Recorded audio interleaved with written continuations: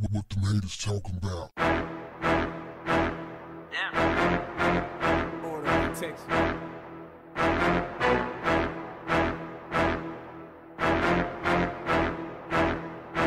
What's up, family? A Los Angeles promoter was knocked out cold for allegedly being a janky promoter and stealing $15,000. It looked like the incident happened either at a large house or some type of hotel setting. But that's not important. The details are not important. What's important is that a promoter got knocked out over some money, inappropriately handling money, allegedly. Here's why I wanted to talk about this. Now, I'm going to show the video to my Patreon followers. I'm not going to post it on YouTube or Facebook because they're going to flag the video. They always do me like that. So, but I am going to run this story by y'all. I'm going to let you know, a lot of times you guys don't know what's going on when you pay your money to see these shows and the artists don't show, or the artists come out late, or the artists go on stage and do 10 minutes, 5 minutes and he gone. Most cases, it's because the promoter didn't take care of his business. Either the promoter didn't have all the money, maybe there was more than one promoter and one of the promoters took off with the money that was made. It's all kind of situations that occur. I can't lie. Sometimes it's the artist's fault when things go wrong at these shows. Some of these artists have horrible work ethics. They show up intoxicated, high out of their minds. They bring their personal battles to the venue. I mean, they're just toxic. Very difficult to be around. Very difficult to work with.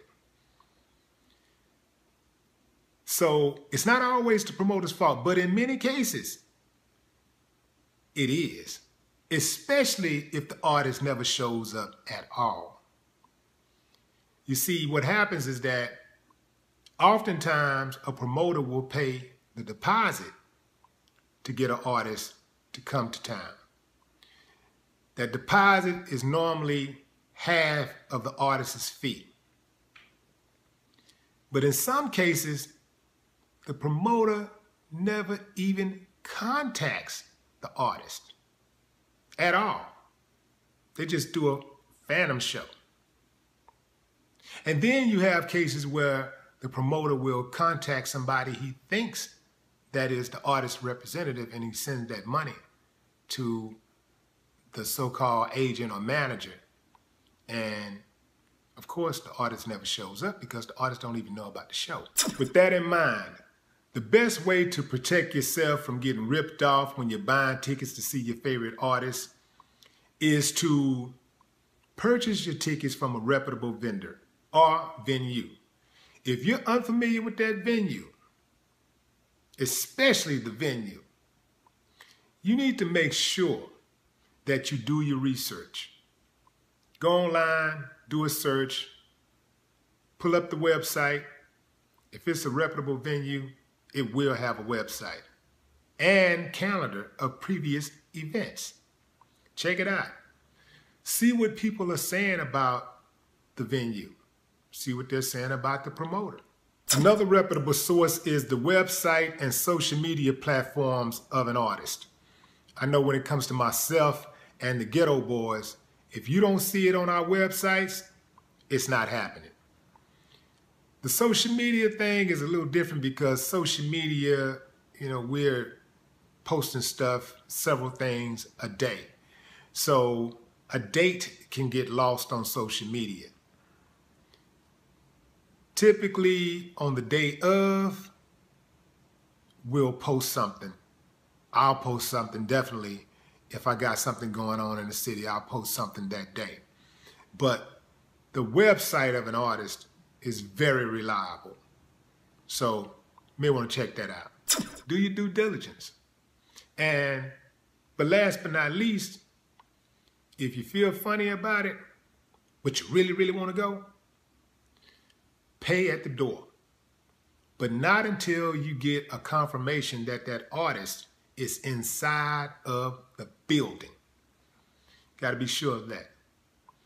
Now, back in the early 90s, Ghetto Boys had a show in Jackson, Mississippi.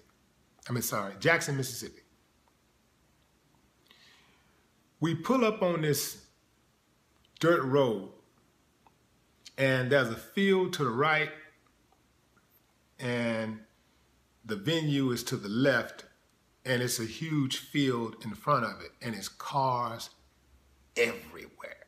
I mean, everywhere. This is when My Mind Playing Tricks was out. So that's the #1 song in the country. So we're in high demand. It's jam-packed. We pull up in the limo. That's when people were still riding in limousines.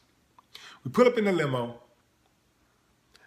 Our manager goes inside to get the money. He comes back and says, hey, man, they don't have all the money.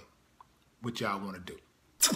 I'm like, fuck you mean they ain't got that? They got the money and we want it. So me and my cousin Dre, we go inside with the heaters. Let him know it's real serious. Now we get inside his office. Dude sitting back behind the desk like a big shot, like, hey man, I ain't got all the money. What y'all gonna do? Man, when he saw it was serious, I was like, say, motherfucker, you gonna pay up or lay down? So he got the picture, called one of his workers in. They came with all the money, no problem. We go do the show, kill it, of course, get off stage, get in the limousine, head to the hotel. Now, thinking back on that, that was a felony.